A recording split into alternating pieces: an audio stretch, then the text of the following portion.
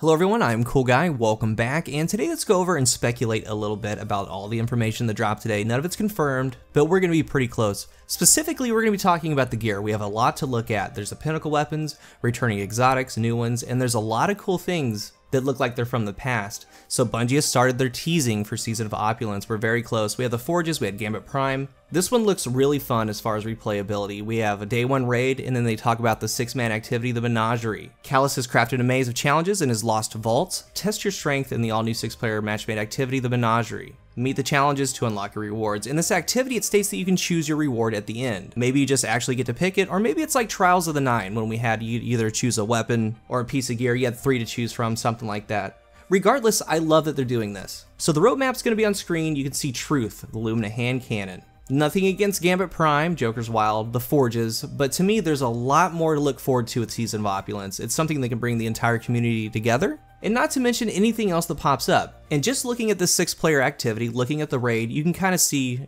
where the nerfs are pointed at. With these activities, I don't think that they want 6 Whispers in there with wells and tethers just blowing everything up, so I'm excited to get in there. There's a theme with this, with Callus, the Vault, Leviathan. The theme is some of our favorite things from the past are coming back with a new look. They show some of the gear, and let's start here, like a hard stop. This looks like one of my favorite snipers of all time in Destiny, the LDR 5001, long distance relationship. You can see that the barrel and the stock are the same, also the mag, just the body's gonna be different. The body's kind of Callus bedazzled, but I was glancing over it, saw those 3 things. This could also be Aphrodite's Spear or the Epitaph. If it's high impact, it's definitely Aphrodite's Spear, but regardless, every Destiny player has their weapon. This one's mine. If you've been with me for a long time, all the way back in the Destiny 1 days, you know that the LDR and I are very close. It's my #1 priority going into Season of Opulence, even if it's the Spear, because I love these weapons. It's going to be my #1 thing to go for. Looking through the trailer, you can see some robes on this Warlock, and we were talking in my Discord, a member by the name of Lunar pointed this out.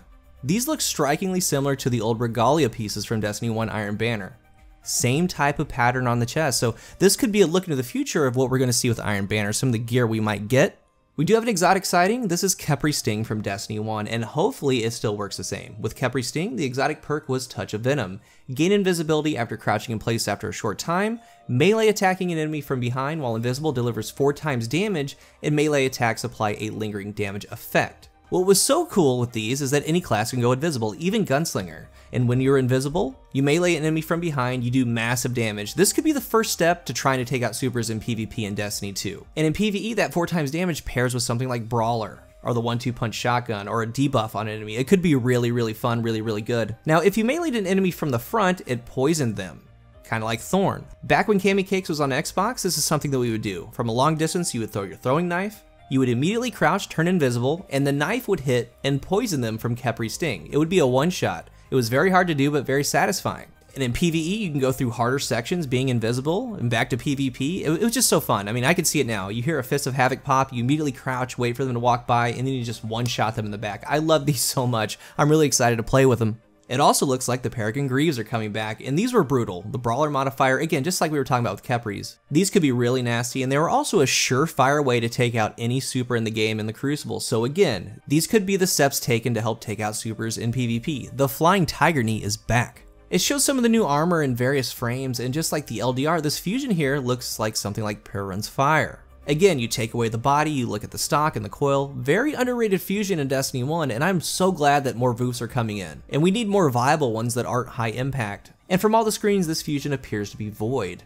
The SMG looks like Mida Mini Tool, and that means the Mida Mini Tool might be updated, but more so it's just a different weapon, but it has random rolls. It could be decent, but there's a part of me that kind of wants it to be a direct upgrade to Mida Mini Tool. That way you get the bonus that it gives you with Mida. We have a big one here, looking at everything, looking at the barrel. You could say that this is Eyasluna, like 100%, but let's remember real quick, the gun model has always been in Destiny 2 since beta. And even now, if you want, go into a custom match with a friend. The 6-shooter Golden Gun is a last word model, but the 3-shooter, since there's no fanfire animation, is Eyasluna. It's always been Eyasluna, and I'm so stoked for this. Maybe a perk or 2 from Destiny 1 comes back, like Hidden Hand or possibly Luck in the Chamber. I seriously doubt that. I really hope Luck in the Chamber doesn't come back, but Eyasluna has always been a fan favorite. We saw it in the trailer and on the calendar, we have Truth. Truth in Destiny 1 is kind of like Mida multi-tool. It doesn't have anything flashy, there's no pyrotechnics, there's no cool animations. The Truth was all business. It had 2 great perks, both of them very potent and working together.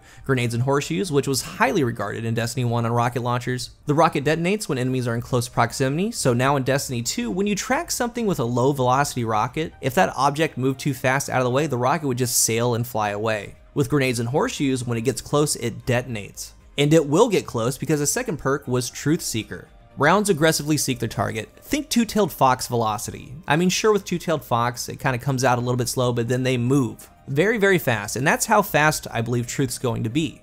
In PvP and PvE, this rocket will put in work, and maybe it has tripod, or maybe it can hold 2 rockets. We do have a shotgun. This does look like Party Crasher, Fellwinter, Matador. These shotguns were a part of a lot of players' loadouts in Destiny 1, for the most part at least, and I would really like to see where the RPM falls on this and the impact. Is it more so Balligant? Is it a brand new RPM class? I will definitely be grinding for this one, and while we're here, these could have some new perks as well. All of these weapons that we're talking about could bring back old Destiny 1 perks or brand new ones, so keep all that in mind. Quickly, we do have a Drang type James Bond sidearm here. It's very cool, and it's a very unique weapon model. I think these are pretty cool. We have the swords. I'm not going to talk about them too much. It could be Raise Lighter, an old Destiny 1 sword, or possibly another one, who knows. Looking through, we have this one right here, this hand cannon. I'm open to all suggestions on what you guys think on this one. Here's what's really odd about it. First, it's plain. It's kind of got a Tex Mechanica vibe to it. It's scuffed up a little bit though. The back of it looks like an old Destiny 1 hand cannon, Lord Highfixer, the devil you know, but the barrel had some odd things about it. The top, it kind of looks like those hand cannons, but it has this large gap in the middle. And the end of the barrel looks odd. It's almost as if you were to throw Thorn on the front of this hand cannon, it would be alright. It's actually one of the most intriguing ones to me, because I have no idea where it's coming from, don't know if it's an exotic, if it's a raid weapon, anything like that, but it's so simple, and I like that about it. It's simple yet unique at the same time, especially that barrel. I want to know what you guys think. Looking through the trailer, we have another exotic appear. This is the Warlock's Astrocyte verse. In Destiny 1, you get a temporary increase to recovery after Blink. Now this could actually work in Destiny 2 with how everything's set up, and I've said it before with the Boolean Gemini from Destiny 1, that would really work in Destiny 2, because there's a part of me that feels like some of these things were made for Destiny 2 but pushed into Destiny 1, if that makes sense, because Boolean Gemini had one way or another. With a headshot, you get increased mobility for a short time, and if you hit someone with a body shot final blow, you get increased armor or resilience. So getting that recovery could actually work in Destiny 2, maybe kind of like the Karnsteins would give you constant regen. It is though one of the coolest, most gorgeous pieces of gear in Destiny's history. This thing is awesome looking.